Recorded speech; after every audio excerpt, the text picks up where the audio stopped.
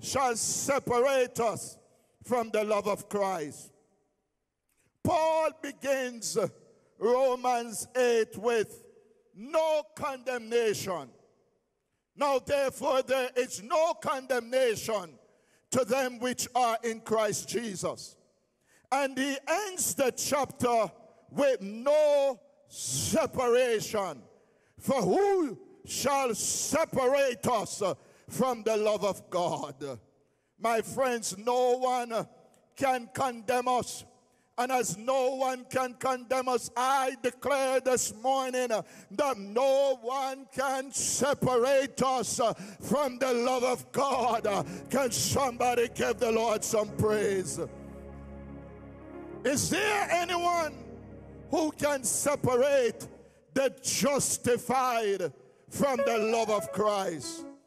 A search was made for the most adverse circumstances that have been effective in causing separations in other areas of human life. Stress, distress, persecution, hunger, nakedness, danger, and martyrdom. These 7 adversaries, all of which were experienced by the Apostle Paul, and some of which we are experiencing in varying degree this morning. But all of these, they don't have the ability in and of themselves. They do not possess the ability to separate us from the love of God. Oh, somebody give the Lord some praise here. If I'm naked, I'm still gonna serve him. If I am persecuted, I'm still going to serve him. Stress or distress, I'm still going to serve him, because none of these things, somebody say none. Somebody say none. None of these things shall separate us from the love of God. We say with the hymn writer, I've seen the lightning flashing. I've heard the thunder roll. I've felt sin breakers dashing, trying to conquer my soul. But I heard the voice of my Savior telling me still to fight on. He promised, oh glory, he promised never to leave me, never to leave me alone. Can I tell somebody this morning that God is not slack concerning his promise? Whatsoever he say he'll do, he'll surely do it. The writer continues, the world fierce winds are blowing, temptation sharp and keen, but I have a peace in knowing my Savior stands between. He stands to shield me from danger. When earthly friends are gone, he promised never to leave me. Oh, God, help me here this morning. Never to leave me alone.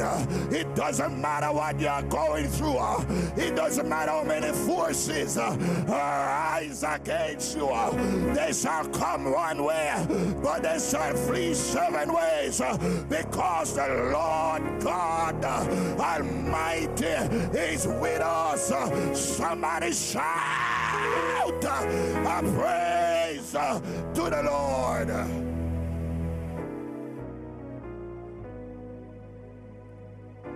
My friends, we have been hard pressed on all sides, but not crushed, perplexed, but not despair, persecuted but not forsaken, struck down but not destroyed, because he promised. Can I speak to somebody this morning? You might be on your face. Everything might be going against you. Struck down, but you won't be destroyed, because you are more than conquerors. And the everlasting God is on your side. God is our refuge and strength, a present help in the time of trouble. Yea, though I walk through the valley of the shadow of death, I will fear no evil, for thou art Jehovah Shammah is with me.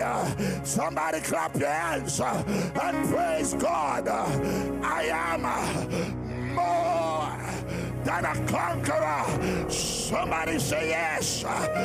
Somebody say yes.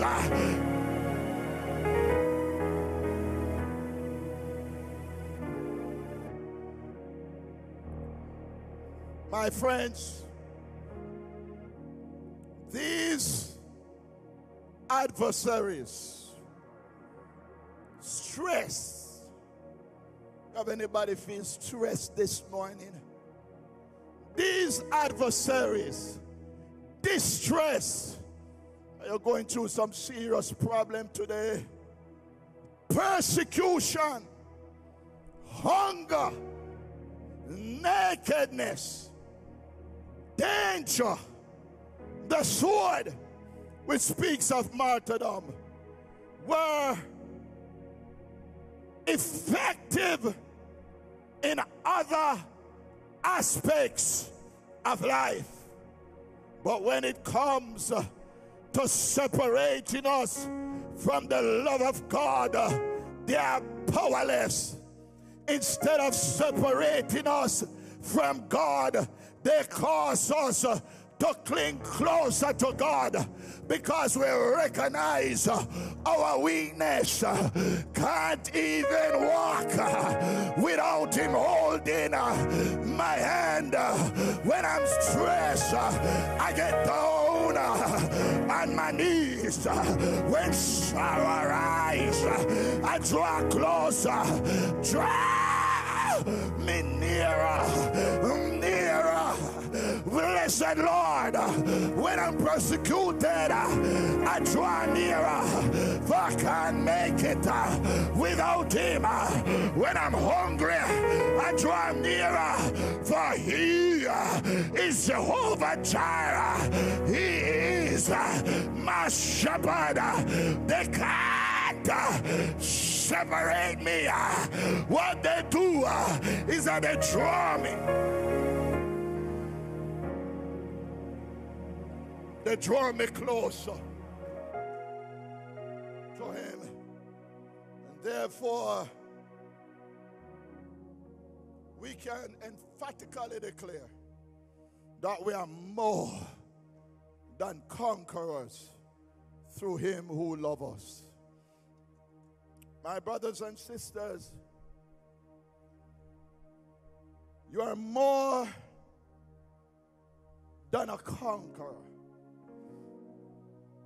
You are not defined by your experiences. You are not defined by your situation. So guess what?